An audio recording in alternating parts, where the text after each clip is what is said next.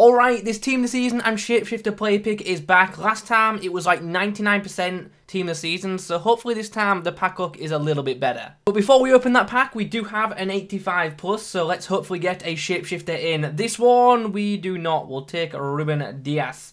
Anyway, here is the big pack. What are we going to get? Let me know what you do in the comments. Do we? Oh, KDB, we'll take that. I was going to say we got the same one again, but you know what? We are definitely picking Kevin De Bruyne. Welcome to the club.